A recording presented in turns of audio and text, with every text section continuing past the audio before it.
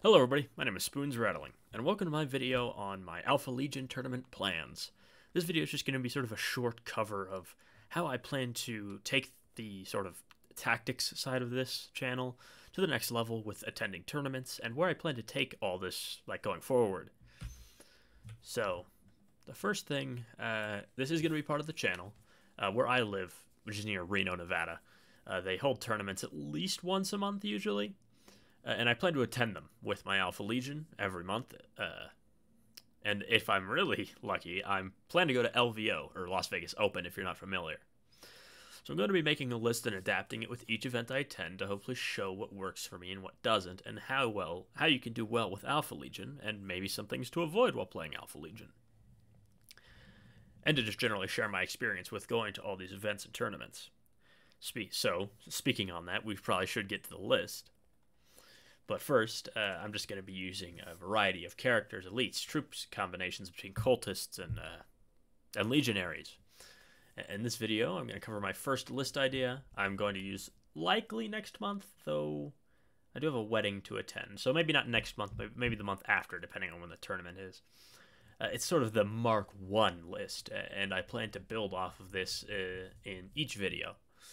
And again, I do plan to be competitive with this army, but I'm not going to try and sort of become, that guy. I want my army to be both strong, but fun to play against as well. Even though it's Alpha Legion and their whole thing is fighting dirty, I'm not going to be so awful about it, you know what I mean. So here's the list, or the sort of Mark I. Starting with the HQs, we have a Terminator Lord with Chainfist Lightning Claw and Master of Deception, just sort of a nice fighty threat to help buff units, be anti-charge, or charge in to do a good amount of damage himself. Then there is a Master of Possession with Invigorated Strength and Pact of Flesh. Again, some of the stronger psychic buffs that I plan to put on either the Obliterators or the Terminators.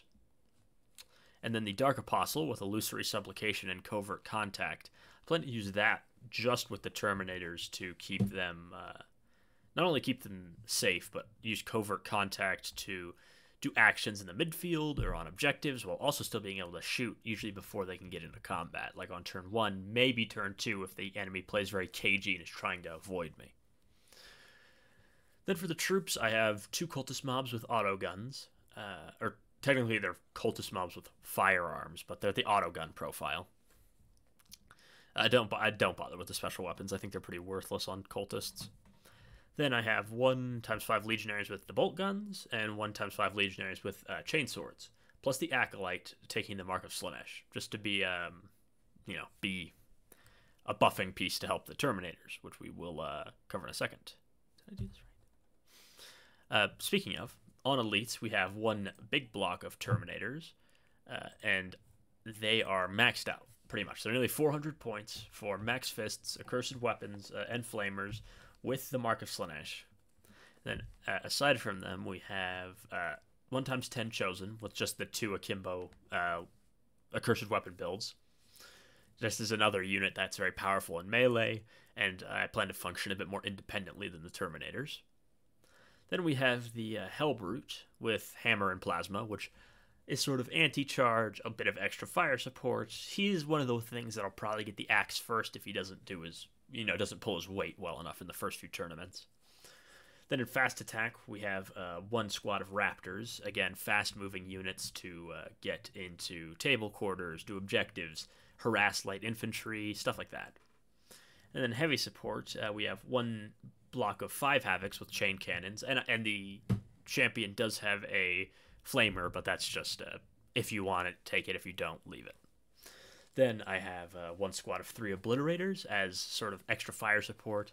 Again, I feel that getting a very strong Alpha Strike, taking out key units, is very important. And I think Obliterators are very good at that, because they can flex into killing heavy infantry, tanks, or light infantry very efficiently. And Havocs with chain cannons are generally good. I also believe I gave them the Mark of Siege. If I didn't, I meant to. And then in transports, we have just 1 Chaos Rhino with no upgrades, and I plan to put the Chosen in there. Now, Chosen are fast enough, but Rhino's obviously faster, and the reason I'm taking a Rhino is that it's an 80-point shell that's reasonably tough, for the Chosen to stay inside of, and a max Chosen squad's 250 points. So keeping them in that nice little bunker box or pillbox is pretty important to me, I'd say. Again, it's a very standard list, and I plan to adapt it and change it, and I'm going to cover on what I might change in the next slide. Yeah, the list is set to change. That's the main thing. Once the Daemon Prince is released, I mean, I plan to include him. Not only does that model very much speak to me on a very emotional level, I also just think Demon Princes are quite strong, and I think they're very powerful. And a similar deal with the Possessed. I plan to test out Alpha Striking with Possessed. You know, pre-game move, charge turn 1, and just rip something apart. That's another thing I plan to experiment with. And then there's other things, you know, subbing in different HQs, different psychic powers, different combos, all that jazz. Or different prayers. Again, just all that stuff. It's set to change, but this is the building blocks. And by the time I'm going to Las Vegas Open, whether it's next year or the year after that, it's going to sort of be a ship of Theseus, where I think most of the pieces will have changed, so will it really be the same thing? And that's what I want to show you guys. So I hope you guys all subscribe to see my journey to hopefully becoming one of the top Chaos Space Marine players in the world as I take Alpha Legion all the way to the top. Of course, I'm just being being silly. I don't think I'll ever be that good, but it would be nice.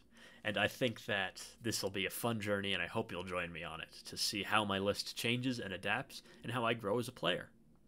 Anyways, my name has been Spoons Rattling. I hope you enjoyed this video. Make sure to like, comment, and subscribe. Leave your thoughts on some units I might want to use, stuff like that. I'll see you all tomorrow with my next video. See ya.